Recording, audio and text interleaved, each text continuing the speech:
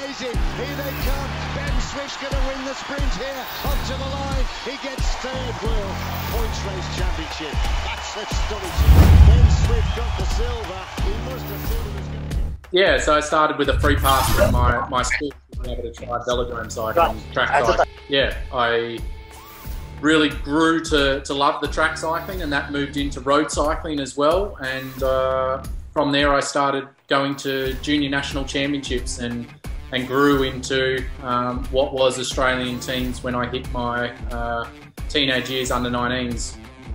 So yeah, it was a long time ago now, but yeah, it's different people have different paths. And when I started, my father actually used to race cycling when he was a young kid, but I never knew that when I did start. So I just fell across it with my school giving me a free pass, which is a bit of fate, I guess. It was certainly a strange year, and it's still strange at times now. And I think last year when I was in 2020 and you didn't know when the season was going to start or what your next race was, I actually got the chance to do a few different things in my training and experiment with a couple of things that maybe I wouldn't normally do if I knew what my time frame was. I also had to really relax. You had to take things as it come. There was a lot of mental side of things that you had to be really strong with. Normally we're so structured as athletes to know that you've got 3 weeks or 4 weeks until your competition and I've got to do X, Y, and Z. But this was very different. So having a real balanced structure around you, I went out and did some other things with friends and family and played some golf and that with when I was in Perth, and just tried some different things in my training, different efforts and different things that kept me stimulated during that period.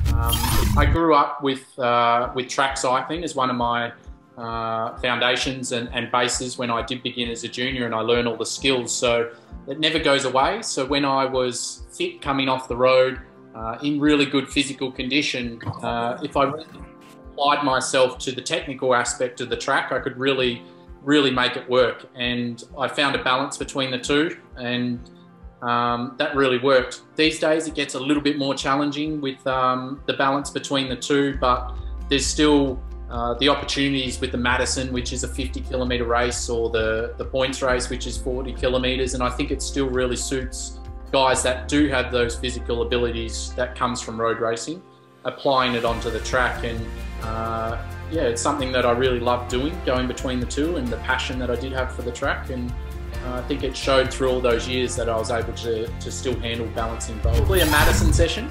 I really like trying to replicate and simulate a Madison session in a race style. And so one that I normally did that in preparation for a big championship was to think about the amount of sprints that I possibly will have to do in the race and how many laps it could possibly take, and culminating that into the session by doing, say in the actual race there was going to be 10 sprints, and I think I would have to contest about 6. I'd put 6 sprints into it, and I would also put 2 or 3 lap takes, and I would really love to apply what I thought the race would go to physically prepare myself, but also mentally it was preparing me as well for what I could do out. And so Madison training was one of my favourites, because you get to share it with a teammate, the thrill of slinging someone at high speeds.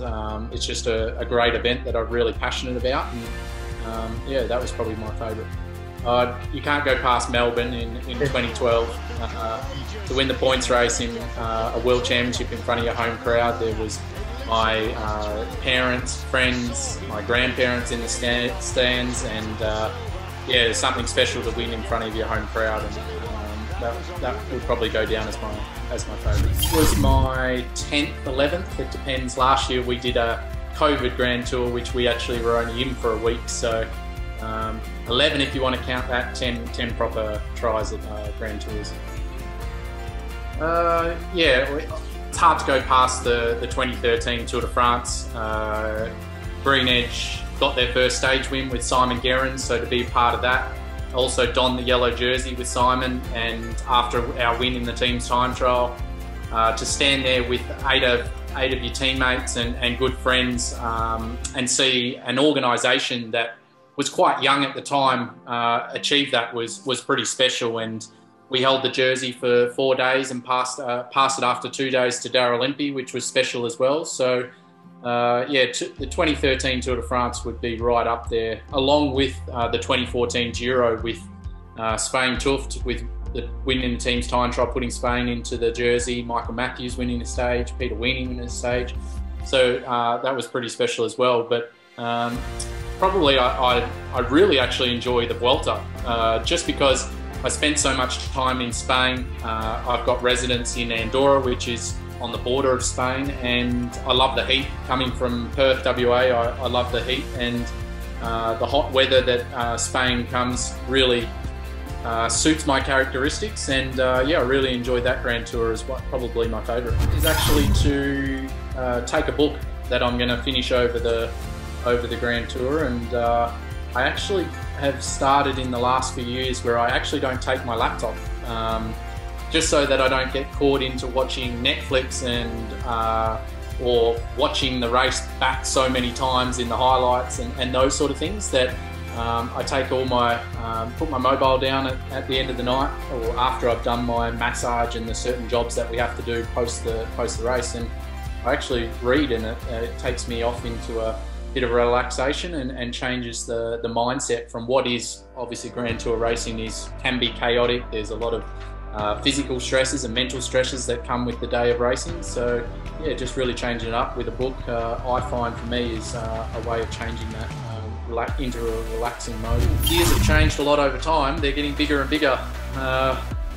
For the Madison, there's talk of possibly being around the, what do you use? 107 inch. So at the moment, most of my races are between 103 and 107 inch, which is anywhere around a 63 16 to a 65 66 chainring 16.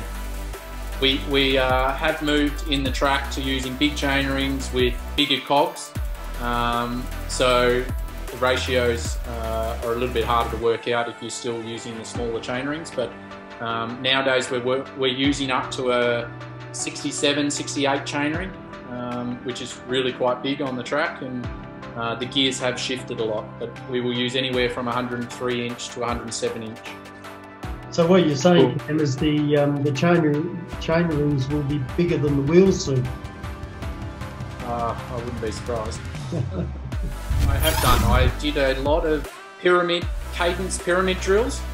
So it would just be simple things where you might have 20 or 30 minutes to be able to get on an ergo during your road training, either in the morning as a pre-start. When you're moving up the ranks from a young rider or going from smaller races through to bigger races, you're always going to face challenges. You'll face challenges if you're a 20-year-old, you'll face challenges as a 35-year-old. That won't stop in professional sport, and it doesn't stop in life that you'll face challenges.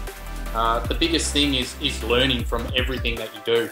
You've got to learn. So when you make a mistake as a young guy, which you might make a lot more mistakes than an elder experienced guy, if you learn from that, you'll be better the next time you do it. And I made plenty of mistakes in races that would cost me a club race, or it would cost me a world championship. Nearly every pro cyclist, not nearly, every pro cyclist has been there and made a mistake. I learnt from it, and I then made sure that I tried not to make that same mistake. And I'll give you one example. I remember as a young rider in the World Championships doing the points race, I lost to, I had been world champion, and I came into this thinking, oh, I'm the best and I can win. And this Colombian beat me, hands down beat me. And I got so agitated in the race, I got frustrated, I was losing my cool, couldn't keep a cool head, came off, was throwing my helmet down on the ground, and the coach said, the biggest thing you have to learn is how you control your emotions, because that's what lost your race. You weren't cool under pressure. And I thought, oh, never really thought about cool under pressure because I was such a young rider. I didn't think of favouritism, guys going out there and following me in the race. I had to learn over the next year how to deal with that because I went into the World Championships in front of my home crowd and I was the favourite again, even though I'd lost the year before. I was the favourite and there was these expectations. And I learnt over that year how to control my emotions, how to keep calm under pressure. And I won the World Championship in Melbourne in front of my home crowd, which was something really special. But I wouldn't have done that if I hadn't learnt from those mistakes that I did the year before. So the biggest thing is anytime you make a mistake, if it's lose a bike race, it could be something off the bike, maybe you went into a race and went, oh, I didn't eat properly, learn from it, and the next time it'll be better, and you will progress through elite sport if you do that. Yeah, it's changed a fair bit from just over time and sports science. Sports science is probably the biggest one, that there is a lot more knowledge out there in ways that you can train, but probably to this day it's about applying the things that work for me and what I've learnt over my time riding, and applying the new stuff that is coming from those people that are sports scientists or my coaches. So taking in all their experience and their knowledge and moulding it also into what I believe works for me over my experience and time. So as a young rider, I just go out there and just go as hard as I can. It's a lot more structured now.